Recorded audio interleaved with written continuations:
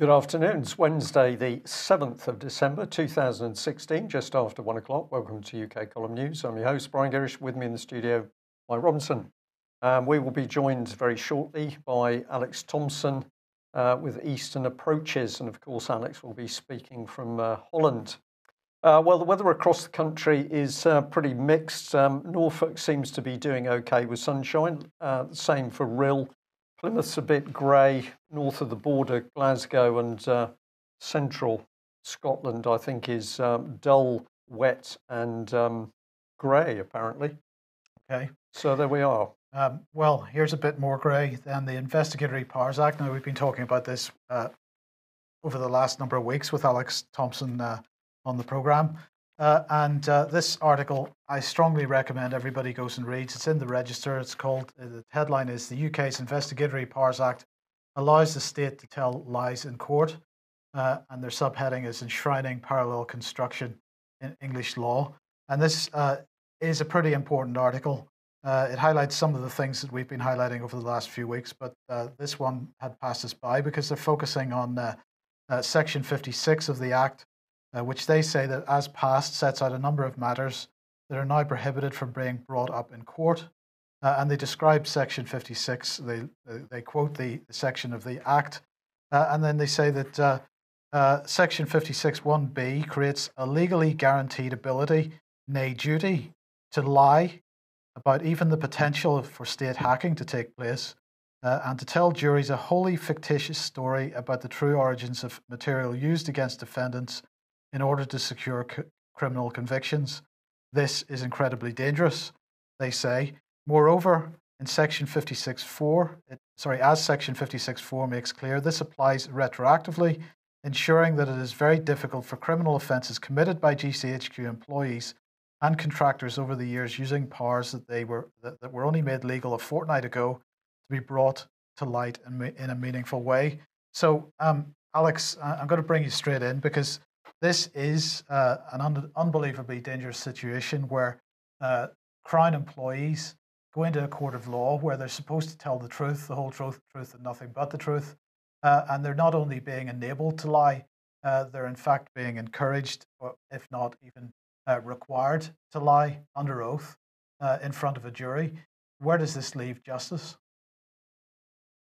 It leaves English statute law at odds with natural justice. And that's the key point to bear in mind. This is an unlawful statute, and it's incumbent upon the first jury that has the good sense to see what it is, to strike it out through jury nullification. And with that in mind, if you are any Crown employee, any public servant, because I'm looking at the section on the screen here, and it says that in subsection 3 that it applies to any person holding office under the Crown, anyone employed by a police force or a postal operator, or even by the wording of it, contractors for any of those. So if you're anyone in court and you are challenged and you're told this section of the new act applies to you, what you need to say is, I appeal to the jury to nullify this statute because it is contrary to natural justice.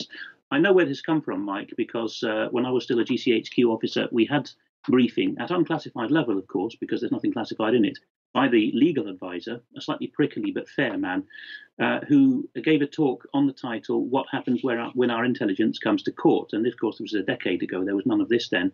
And he said with a sheepish look on his face, well, actually, we can't stop a judge ignoring a classification. If the other side's got it or subpoenaed it and it ends up in court, you, GCHQ officers, are going to have to be honest about it.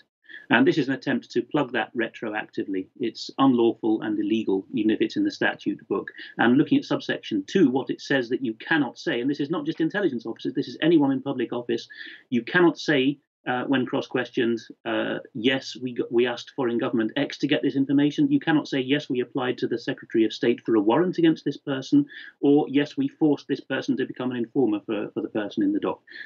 You can't say any of that stuff according to this law, so that is an unlawful statute. Absolutely. And I mean, it's just another example of how constitutionally Britain is being left high and dry. And you know, this, I suppose, is related to everything that's going on around Brexit as well. This attitude of undermining our common law constitution and the protections that it provides, and overriding those with unlawful statute. Yes, it's enshrining principles. You see, that was the subheading of the Register's article again, and they're not endorsing that, they're just reporting on it. And this is the dangerous language here. The idea of enshrining is pretending that something is law which never was law. An English common law is unchangeable and unbreakable. So you can't have that. It's an attempt to get away with it. You know, it's bringing in an 11th commandment, thou shalt not get away with it, and pretending that it's equal to the others. But anyone who is a serving intelligence officer watching this, or anyone else who feels they may be affected in court, just bear in mind what the legal advisors said in the intelligence agencies in my day. They wouldn't say it now, I don't think, which is that you don't have any protection. If the judge and the jury act lawfully, your office will not protect you from lying. Well, that's an interesting statement. It's very interesting. I listened to this discussion this afternoon, and my mind goes back to the Cold War period when supposedly things were so simple. We were the good guys, and we looked across the wall, and what did we have? We had the police turning up in the middle of the night to take people away. We had secret courts. We had politicization of the courts. And this, of course, was all the tactics of those nasty communists the other side of the wall. What are we watching being put together? Exactly the same system. But of course, here it is much more dangerous because it's being done under the veneer of squeaky clean men and women in their fine suits and clothes. So this is very dangerous, I think. Just before I go back to Alex, just one other quote from this article, that they are calling this the establishment of a parallel system of secret justice.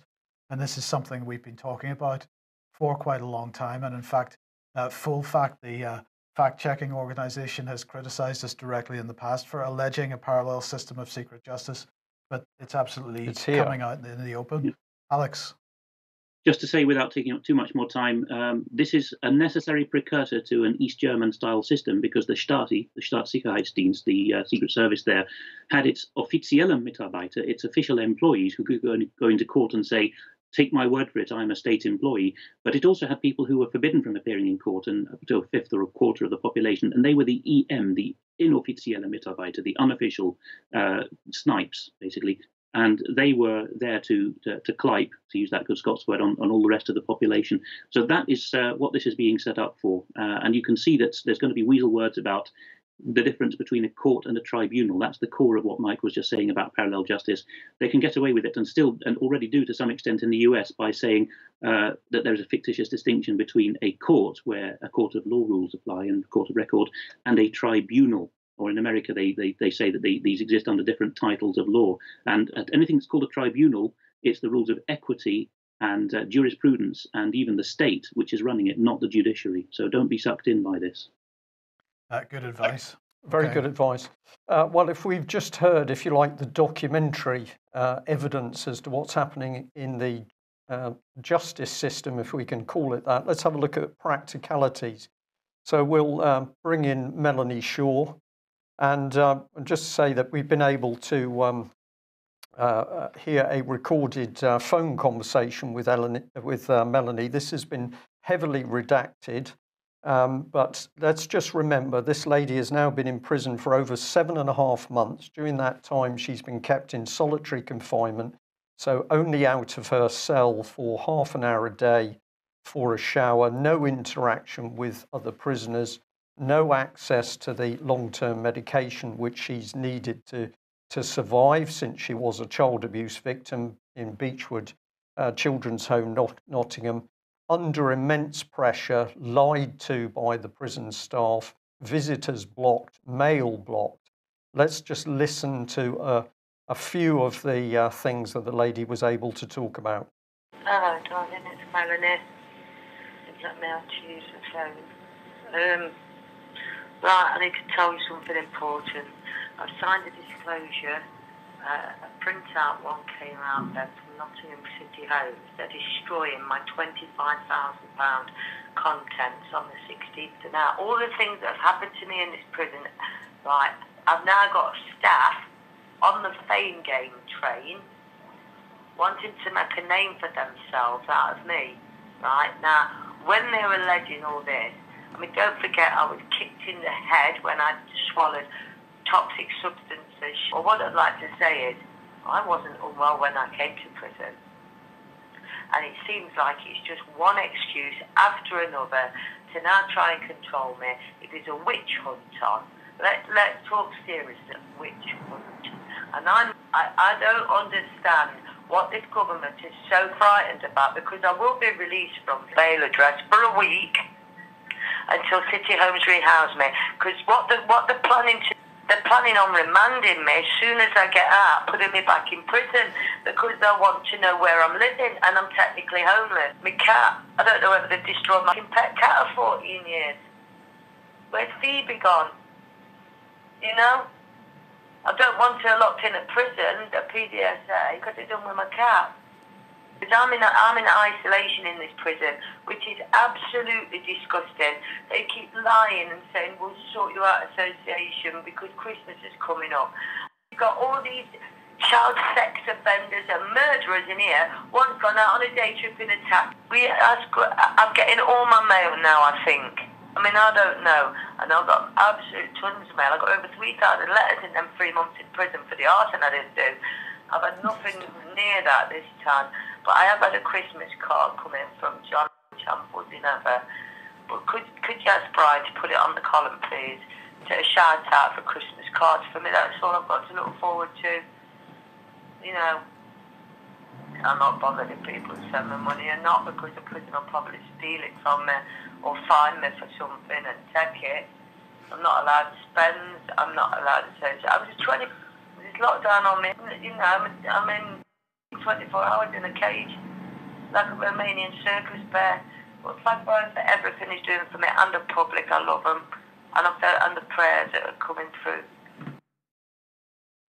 Well, if that doesn't affect our viewers and listeners today, I don't know what would. This is the reality of Theresa May, David Cameron's Conservative Britain. There is no justice. Child abuse whistleblowers, far from being helped and supported, locked up in solitary confinement for over 7.5 months.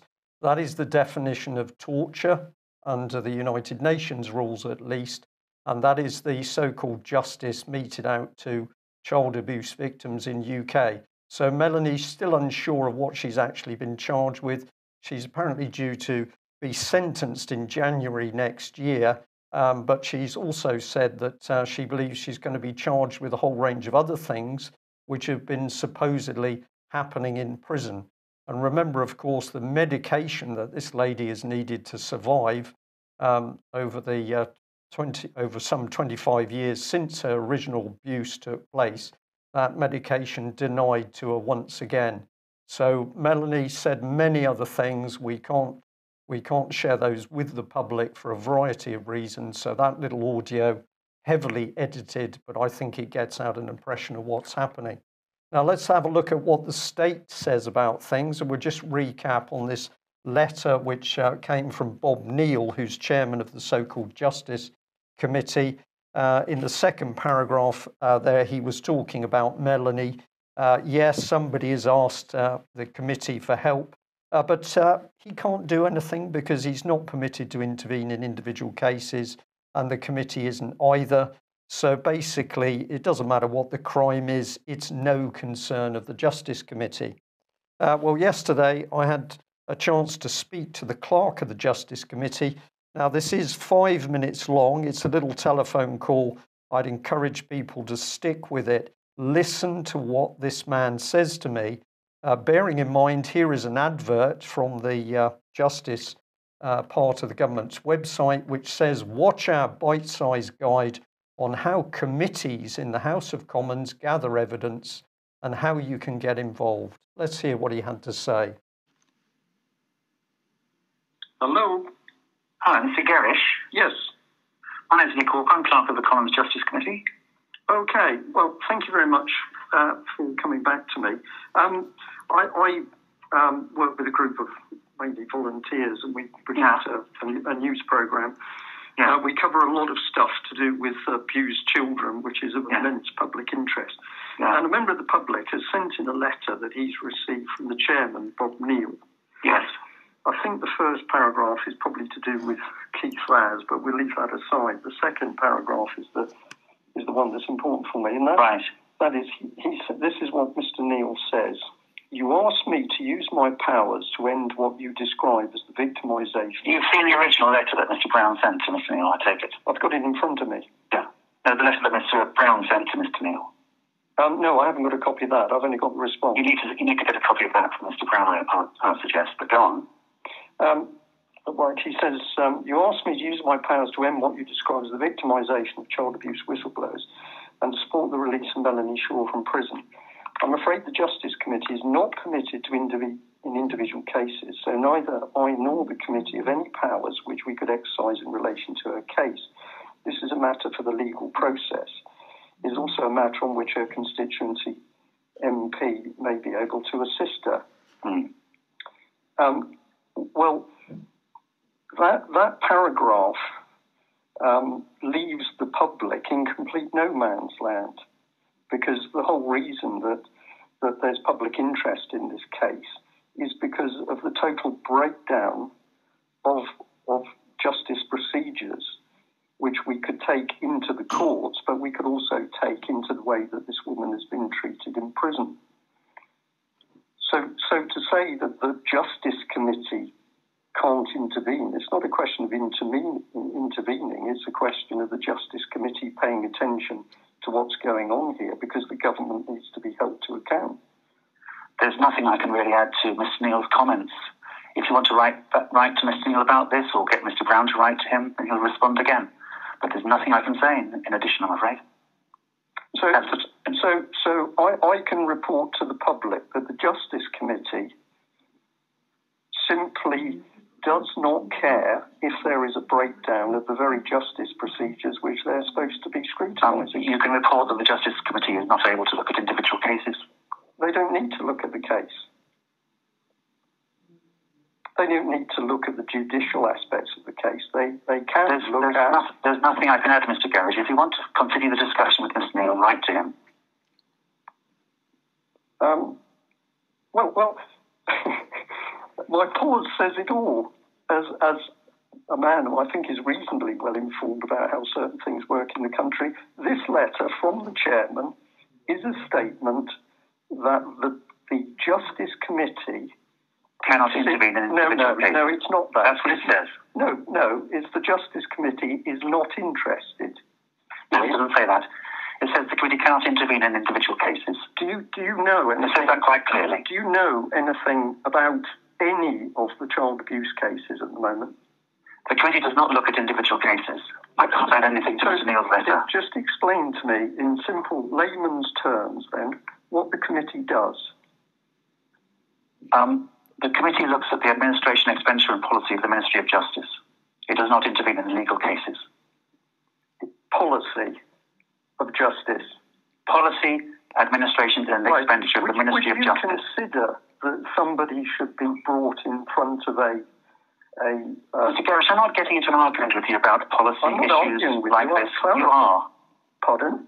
You are. I'm clarifying. You're asking me to enter into a discussion about policy issues, which I can't as a member of committee staff. Right. If you want to pursue the issue, write again to Mr. Neal. Excuse me. If you want to pursue the issue, write again to Mr. Neal. Excuse me. You have just said to me that the committee deals with policy. You are the secretary, you're not? Of the Ministry of Justice. You are the secretary of the Ministry of Justice? No, I'm the clerk of the Justice Committee. Right, okay, you're the clerk of the Justice Committee. Therefore, part of your specific role will be to understand the policy with which the committee deals. Is that not the case? Mr. Brown asked the committee to look into the case of Melanie Evans. The chair, in his reply, explained that the committee can't do that. I'm not talking about her individual case. If you want to talk about something else, then write to the chair of the committee about it. I've just asked you a simple question, which is, can you explain to me whether an individual, doesn't have to be a named individual, but is the policy in this country that an individual should be brought in front of a court of law? I'm not commenting on the case of Melanie Evans. I don't know about it. All I'm telling you is the committee doesn't look at individual cases. Is the policy... I'm going to put the phone down now. This is not getting anywhere. If you want to follow this up, follow it up in writing, please. That's very rude. there we have it. This is Theresa May's Conservative British government, which simply does not care one fig for justice or the public. And you can hear how unbelievably arrogant and rude the clerk to the Justice Committee is. He couldn't tell me about policy because I think he doesn't know, because nobody really understands how law's breaking down. My observation here is it demonstrates very clearly how everything is so closely partitioned. There's, an MP can't deal with an issue from another constituency because of parliamentary protocols. What is this? This is a select committee which is supposed to investigate the operation of Parliament. So one of those, one of the functions of Parliament is for MPs to represent their constituents, and in this case, Melanie is absolutely being let down by her MP and by Parliament as a whole. But they don't want to investigate that because their terms of reference are so narrow that they claim they can't. Well, it's even worse than that, Mike. I'm sure Alex will want to come in. Let me just do this very quickly. So, bearing in mind what you've just heard that gentleman say, let's come back to the Justice Committee. Here it is. And this is the page for the role of the Justice Committee. It was appointed by the House of Commons to examine the expenditure, administration and policy of the Ministry of Justice and associated public bodies, to include the work of staff provided for the administrative work, but excluding consideration of individual cases and appointments. So this is what he was getting at, that they don't look at individual cases. Well, have a look at this, because here is the committee, and this is Mr. Bob Neal, the chairman, at work on prison reform, the greatest overhaul of prisons in a generation. This was end of November, and he was interviewing these two gentlemen, Sam Guillemot, if I pronounce that properly, Parliamentary Under Secretary of State for Prisons and Probation, and Michael Spur, the Chief Executive of National Offender Management Service. So he's taking evidence from these people, but he doesn't want to take any evidence when you try and say, well, actually, these people are telling lies and the true situation is not coming out. So, Alex, just give you a quick response to that. Absolutely tragic what they are doing to Melanie, because, of course, she was highly vulnerable before she went in prison. She is clearly being mentally stretched. How she's held it together, I don't know. And now we're faced with this aggressive, self-righteous, arrogant approach from Westminster representatives of the respective political parties. This is breakdown of law and order in UK. Brian, you made that clerk of the committee deeply uncomfortable, and you said yourself, my pause says it all, but then he had to pause and do a sharp intake of breath when you asked him what his job was. The tragedy is that, as you've shown the terms of reference there, he is technically not lying in all that arrogant bluster, because the committee was set up with terms of reference preventing it from looking at individual cases. Well, even the word case is a legal definition. And there is, as you said, the judicial aspects of a case versus how a person's been treated. And if you don't take the wider definition of the case, how a person's been treated, have they been given their due treatment under law and due process, then how on earth can the committee fulfill its terms of reference, which is to look at administration and policy? How can you do that without looking at individual cases? Well, as regards Melanie, go on. Well, it's exactly that, Alex, isn't it? It's so clever. You say, well, where's the evidence? Well, the evidence the system isn't working is held in individual cases. Individuals have experienced problems with the establishment. Their evidence is the evidence which needs to be brought forward so that failures of government and the organisation, judicial organisation, can be dealt with. But no, we don't want to see real evidence. We want the boss of the prison service to tell us how wonderful his prisons are. This is straight out of East Germany. I know there are a few people who say we're Germans and we're nice people. I'm very happy with that. I'm just making a point that we knew during the darkest days of the East German regime that this is exactly how the political judiciary and police system worked. It was all lies. And we are just seeing the same thing introduced by Blair, Cameron and Theresa May. Absolutely, Brian. I was just before you mentioned the GDR, I was going to say that this reminded me of Alexander Solzhenitsyn's Gulag Archipelago, where he describes Mrs. Eleanor Roosevelt, the then First Lady, swanning about doing her Grand Dame of Human Rights thing in Soviet prisons just after the war. And whenever she was asked about conditions, she would say, "Of course, I can't comment on individual cases, but the policy is being well administered." So that's exactly what's going on here. Later, we discovered that she was a communist fellow traveller. Before I forget about Melanie, it's exactly 2 years ago this month that I started calling her. And with my dialectological experience, I would have to say, although I wouldn't claim professional expertise, but pretty good expertise from my old job, she's reverted through shock and or drugs and sedatives, don't know which, she's reverted to her childhood accent. She's a lot more pronounced East Midlands accent than when I spoke to her 2 years ago, and also 30% slower. You heard the nasalization of some of the comments she's made. I think that either it's a chemical kosh or a literal kosh has been applied to her in prison. Otherwise, she wouldn't be speaking that slow and that much in her childhood accent.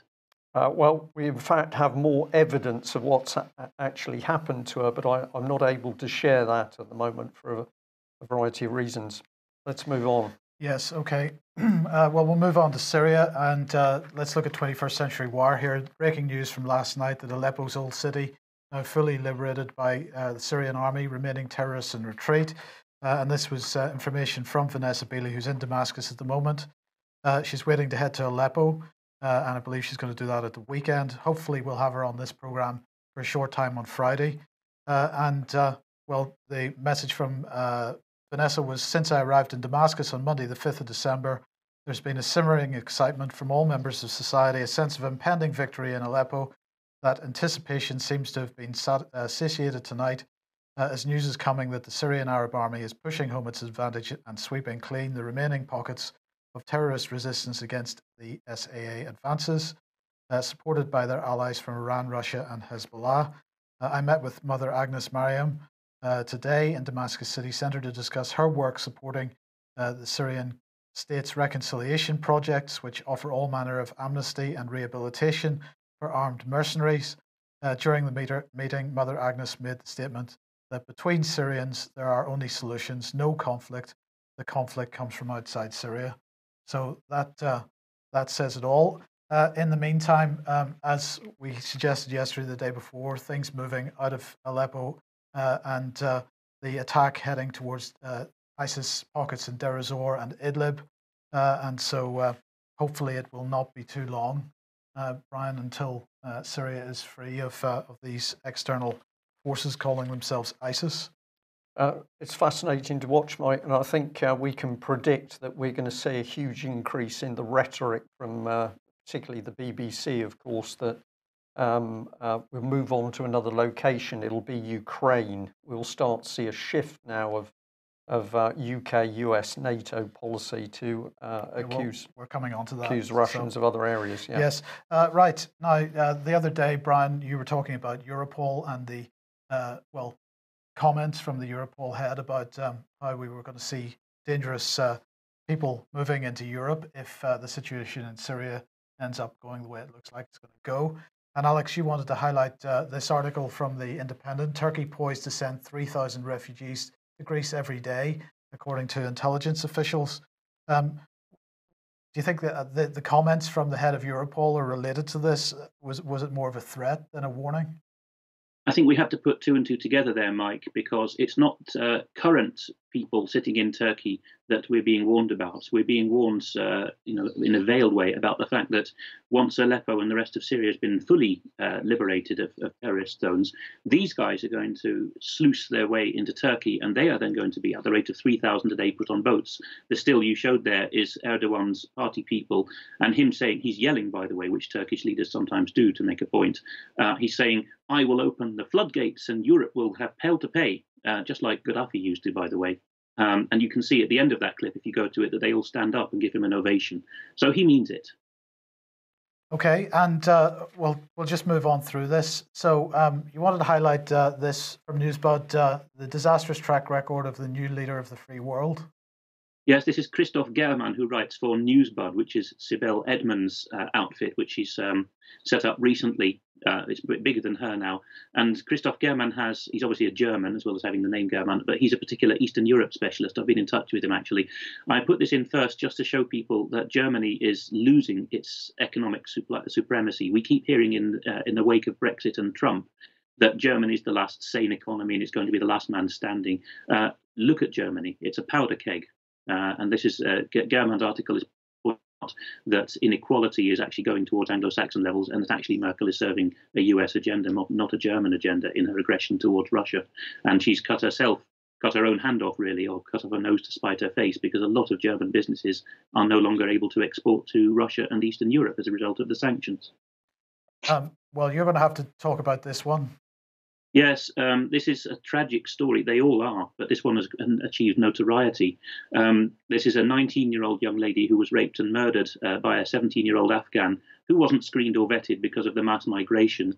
I don't know whether you put the quote in, but essentially the German head of the Police Federation said to Bild-Zeitung, the German equivalent of the Sun, well, you inevitably get this if mass migration's done too quickly and no background checks are done, and all we have is an arrogant political class that insists the most precious thing is their own, the sanctity of their own moral judgments, and they will not accept that they've made a mistake. This has caused a huge fuss because she happens to be the daughter, the late daughter now, of Herr Dr. Clemens Ladenburger, who is the number 2 at the European Commission's Directorate General of Legal Services. So he's the second most senior Mandarin in the most important DG of the whole of the European Union, which you remember the book I recommended last week. That Dutch Mandarin makes a point of the fact that legal services are the core of the European Commission. And here is Landenburg, and he's lost his own daughter as a result of this policy. Okay, and the Guardian here is saying that UK Muslims show a worrying belief in conspiracy theories, according to a think tank. We'll just bring up one little quote from this. They're saying, however, it also found that 31% of UK Muslims believe the US government was behind the 9/11 terror attacks, with a further 7% blaming the Jews, and only 4% saying Al-Qaeda was responsible. You know, if you looked at anti-Semitism in British society, you'd find that probably a lot more than 7%. Muslims are actually better informed, and in some cases, don't laugh, but some viewers might laugh. But Muslims, if you talk to them in Britain, are more aware of Jewish history and more pro-Jewish than the background population. And the Muslim Council of Britain speaks for nobody, but it's particularly the Policy Exchange, this think tank, as they call themselves, which was interesting here because I was going to say Groniad, the Guardian, likes to quote them uncritically, but even they have to admit that actually by far the biggest conspiracy theory that British Muslims hold is just like the rest of us, that the US government did 9/11 as an inside job. There's far more Muslims in Britain who think that than think that the Jews or Al-Qaeda had anything to do with it. And David Goodhart was behind this this survey, I suppose. Yes, and what's his background? Demos. Right. And who funds his current lot? The Open Society Foundation. So no surprises there then? None at all, and thanks to the viewer who pointed out this link to us. But then we have something interesting from Breitbart, which I think is your next slide. Hold on. The next one is how transparent are think tanks, and we wanted to highlight this table on the right hand side, which seems to it's grading think tanks green, amber, and red. And of various shades, and really Policy Exchange gets the worst sort of status of any of the think tanks that are on that list. Well, this is a bunch of people. Interestingly, the author is in Tbilisi, Georgia, where I used to live, and he is now shining the light back on Europe from the what we could call the new free world in Eastern Europe, and saying actually Europe and America are infested with lobbyists masquerading as think tanks, which he says at the front of this report. And here he ranked, or his organisation ranks, British so-called think tanks, self-proclaimed ones, for what they disclose about their funding. And as you mentioned, the Adam Smith Institute and 3 others, basically neocon outfits down the bottom, are in the bottom category. And it's not just them. There's a website called Who Funds You? And they've given the Policy Exchange a D on a scale of A to E for their transparency of funding. So something is clearly afoot here, that they're one of the 4 British so-called think tanks that don't think the public has any right to know who gives them money. And this is the Breitbart article that you wanted to highlight. And this is something that we've been suggesting for quite some time, that the anti-extremism legislation in the UK would be casting a net a lot wider than just the Muslim community. And the headline here says Muslims account for only 1/3 of the referrals to the government's de-radicalisation programme. This is astonishing because I spent 8 years at GCHQ seeing the rise of the prevent strategy, and it was all about Muslims, Muslims, Muslims, Muslims. And my old roommate went actually and did some consultancy for some years, helping a British county with a large Muslim population develop its schools' anti-radicalization agenda, and became very jaded about it. And he sent this to me when it came out in the spring from Breitbart and said, only a third? Well, who are the other 2/3 of reports then? It seems that we have a bit of a clue from the story from, I think, Hampshire earlier this year, when young people went to the UKIP website and were tracked and reported to the extremism authorities. I think that's what the prevent strategy is actually being more used for, and it shows that there is not a serious threat with Muslims any more than there is with the rest of us. And as for what the Guardian reported from the Policy Exchange about Muslims being problematic, they didn't use that word, but saying problematic because they are less integrated and live separate lives. Well, if you go to any of the Yorkshire and Lancashire towns where Muslims cluster, or Luton, well, obviously they want to stay away from the crime of the white population and the pimping of the Kosovar gangs and whatever else there is in their neighbourhoods. They want to live cleaner than that, so it's no surprising they keep to themselves. Okay, well, sorry, no, you've got another one to come. I'll just bring in this one, which is the Daily Mail. What are they talking about? We've got an Iraqi asylum Iraqi asylum seeker arrested for sexually assaulting students in Germany. And I just wanted to make the point that here was the Mail picking up on event in Germany, and they're making a very big story out of it. It's a very unpleasant story, but here it is. They want to talk about it. But of course, the same Daily Mail can't report on who it was that abused Melanie Shaw and the other children. The Daily Mail can't report on the Doherty family. So when we come to the to rapes, abuse, trafficking, vile stuff going on in UK, all of a sudden our mainstream newspapers and TV stations just seem unable to do any investigative journalism at all. And of course, the answer for this is that this is the source of the blackmail for these despicable political party representatives who are calling themselves members of parliament. Okay, so obviously the NATO, we mentioned this on Monday, the NATO foreign ministers meeting is going on at the moment.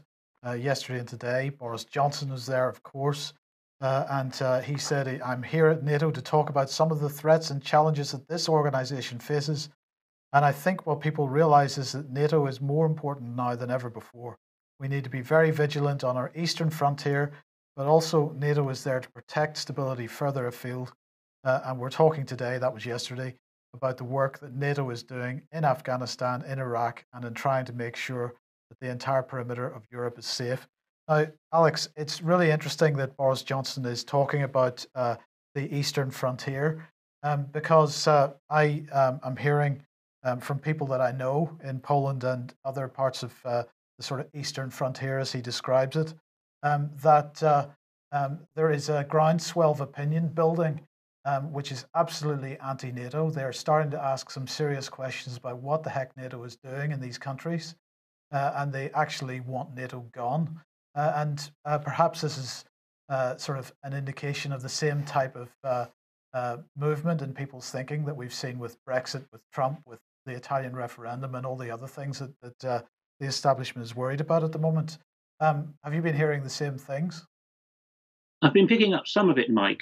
All three Baltic republics and northeastern Poland are on a plain, which is easy for the Russians to roll into, although it's marshy and swampy in places. And so they are the ones who are going to be obliterated, within 24 hours, many people say, no matter how many NATO forces are stationed in the country, if it comes to hot warfare, and particularly those in Poland around the Suwałki area who've seen the US troops come and be stationed, and they've been tweeting out, very gung-ho images of themselves firing rockets towards the Russians as a training exercise. I think that's deeply shocked the Poles, actually. And we see something here in this awful new newspaper, the New European, which has been posted to me. Here is it's really the Labour Party's propaganda for continued British membership of the European project, and you can see that May and Johnson are there floating in the mid-Atlantic, and Trump and Putin, in this worldview of the defeated British elite, they've both turned their backs on Europe, and you can see Holland and Merkel over there, over here, standing somewhat towards Putin, obviously being on the continent, and in the worldview that this represents, there's nothing in Eastern Europe. It shows how little the British and American elites think about Eastern Europe, because actually between Germany and the Russian border are several Eastern European nations which are going to get trampled. What's the old saying? When the elephants fight, all that gets injured are the mice. Yeah. Yes. Well, let's just move on, because Jens Stoltenberg speaking today, because they had the meeting of the Ukrainian committee. Sorry, I've forgotten the name of it off the top of my head. But anyway, Stoltenberg was talking to reporters after this meeting, talking about a massive increase in ceasefire violations in the Ukraine. And he said the international community must keep pressuring Russia in respect obligations, to respect its obligations, especially while the security situation in eastern Ukraine remains so serious. And he's calling for further sanctions and so on. It's important for international sanctions, economic sanctions to be maintained, he said. And NATO wants to try to hold a meeting of the NATO-Russia Council before Christmas, but they're complaining that Russia is reluctant to discuss Ukraine, whereas they're saying that Ukraine must be on the table. So, Alex, just in 30 seconds, as Brian said a minute ago, Ukraine clearly back on the table as far as NATO is concerned. I get the feeling they appreciate that Syria is lost as a sort of proxy against Russia, and they're wanting to open up a new front. Yes, UK column members can go to member forums and watch our first of the new style editions of Insight, where we talk about this. Ukraine is even more of a risk to us than Syria. A lot of us have been ignoring for a while that awful horrors have been perpetrated in Syria because we think of it as not Europe, it's the Middle East. Ukraine is right on our doorstep, and as I just mentioned, the geography of the whole of Eastern Europe and Northern Europe is such that people can move across without many obstacles. So if we do destabilize Ukraine further, or the mad people in control in our countries, we're going to know about it jolly soon. Yes, okay. And HMS Illustrious, Brian, our aircraft carrier, it doesn't look in that bad, Nick. We sold it for £2 million to the Turks for them to break it up. They got it for a song, really, but it seems to be sailing under its own power into warm waters, which is something that the modern destroyers aren't able to do. No, I believe £1 billion is going to be spent on trying to get the Type 45s with an. And we need to confirm that figure. Oh, right, okay. Yeah. Well, we're hearing that the Type 45s need £1 billion. But here's the reality of David Cameron's so-called defence policy, which is to decimate Britain's military in order to help force through the European military system. So a perfectly good aircraft carrier worth millions, and especially to the British public, that is simply sent away to be scrapped. Meanwhile, there's a childish threat that an aircraft carrier, Queen Elizabeth, that is not fully in service, does not have aircraft, will at some time in the future be sent into the South China Seas to intimidate the Chinese. But they're the same Chinese that David Cameron's invited in to rebuild our nuclear infrastructure. This, as we've said before, is straight out of Alice Through the Looking Glass. We've got utter madness now in Westminster, very, very dangerous people, but what is it always ending in war? And with the war comes the victims.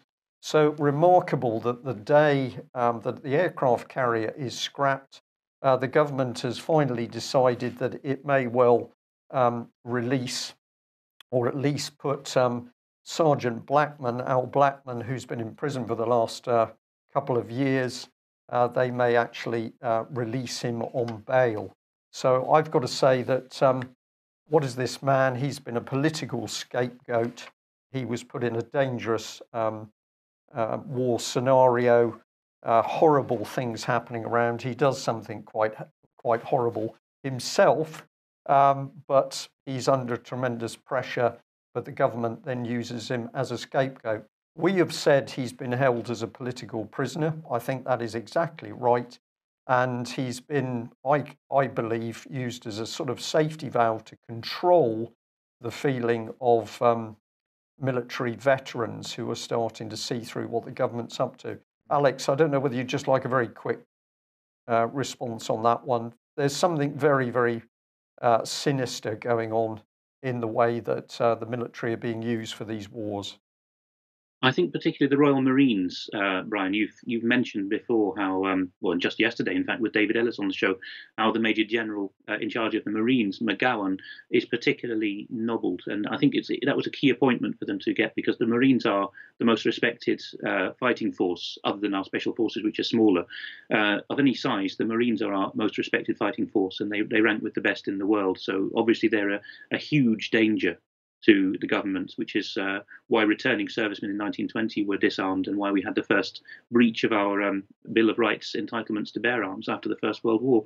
Governments always look to keep the soldiers sweet, and if they can't, they want to keep them locked up. Yeah. Okay, Alex, I'm afraid we're rapidly running out of time, so we're just going to cover a couple more things that you'd included here. And I wanted to mention this one because you're obviously in the Netherlands, and the Netherlands, one of the first countries to be pushing forward with the euthanasia agenda. So you wanted to highlight this, which seems like a pretty terrible story to me. The headline is "My Brother is Dead," and we've got a quote here from it. And the quote says, of course, he was sad about being euthanized. He had been sad the previous day when he saw his two little sons for the last time. He hadn't cried for the last month, but he did when his boys came to say goodbye. They knew that Papa was ill and that he couldn't get better again, but they didn't know that he wouldn't be there the next day. Mark did know that, though, which is why he cried. Hay fever, he blurted out through his tears when they looked questioningly at him. No, you haven't, said the youngest, crawling back into his lap one more time. I, the brother of the euthanized person, had to think of my daughter and what I feel. And what I would feel if I knew I was holding her for the last time. What is going on here, Alex? What's going on is this man was, it affects many, an alcoholic. And his parents tried to bail him out. His brothers and sisters did their best. And he became depressed and desperate, as many do. It affects almost every family somewhere. But what happened? He talked it into himself that the thing to do was to euthanize himself. Great, said the doctor. If you're sure you want to go ahead with it, I'll gladly take you off the state's books. So that was it. He arranged a date. This is always the oddest thing about being in the Netherlands, is that you talk to people and they say, sorry, I can't see you next Saturday. Granny's being injected. You know, it's planned. And they go, a last drink together, and that's it. The state's happy. The doctors are quite happy to do this. We covered this on the 24th of February, if you look up the UK Column Archive, with an old lady whose husband asserted that she wanted to die, and she just mumbled, and then she got injected. So a lot of this is going on, and increasingly the Dutch government wants to broaden the definition of euthanasia candidates to anyone who considers their life complete. So young adults with mental health problems. So in this country, when this situation or this issue comes up for debate, something that parliamentarians that are supportive of the idea constantly say is, oh no, this is not the start of a slippery slope. But the Netherlands is absolutely demonstrating that it is, because the warnings from us and people that are against this in principle are basically that well, it won't end with people that are terminally ill. It will end up with, and you're now talking about somebody who has got nothing more wrong with them than alcoholism, which may well be dealt with in other ways. Yes, and what's worrying is this isn't being done quietly now. It's, as with the abortion agenda, it's being trumpeted. You know that there was a Twitter hashtag "Shout Your Abortion" this year, and this seems to be "Shout Your Euthanasia," because the chap whose brother euthanized or was leaned upon to euthanize himself in this case has written in this general interest magazine, Linda, which is where I got the quotation from. And at the bottom of the article it says, "This is an abridged extract from a forthcoming book on how my brother topped himself." Wow. So we're going to, it's being heavily propagandized then? Absolutely it is, yes. Yeah. Okay, well, we'll just end on a bit of corruption. Oh, sorry about that. So this is from Fair Press. The story is Fair Press exclusively brings the study Representations of Corruption in the British, French and Italian Press. Look, we don't have time to read the quote. Alex, just give us the background to this. Oh, the background is that studies have been done comparatively on how the press in these three European countries report corruption, and the takeaway finding was that whereas the Italians focus on judges and whether they do their job or not, the French and especially the British simply use other words that are not redolent of corruption. If they use corruption vocabulary, it's for overseas events, and if there's corruption at home, they use other terms instead. Right. Okay, and we'll just end on this one then, which is a book by David White called How Corrupt is Britain? And the the blurb says, banks accused of rate fixing, members of parliament cooking the books, major defence contractors investigated over suspect arms deals, police accused of being paid off by tabloids. The headlines are unrelenting these days. Perhaps it's high time we ask just exactly how corrupt is Britain? This is a symposium held in Liverpool 3.5 years ago, written up into a book, and all the contributors had the points, exactly the same points as that last article, which is that the British are, well, maybe they're waking up a bit now, but they've been tempted historically to say, we don't do corruption because backhanders do not physically change hands. Well, even then, sometimes they do. The point he's making, or David White as editor is making throughout the book, is just that when we have really spectacular, mind-boggling corruption, the press just ignore it. And the most egregious example he cites is when Alistair Darling was Chancellor during the 2008 crisis. He just got some selected hand-picked bankers around a takeaway and said, right, chaps, am I going to oblige the British taxpayer for the next 2 generations to shore you up? And they said, yes, that would be a jolly good idea. And the press, as David White says in his book, did not think that that was worth reporting as corruption. Yeah. Okay. Alex, thank you very much for joining us. There we have it. Pretty heavy UK column news today, and I think it's made an impact on quite a few of our viewers. I can see from their comments in the chat box, we are moving into extremely dangerous times in UK. Can we do something about it? Yes, we can. It simply requires enough people to say no and to start challenging what's happening everywhere possible.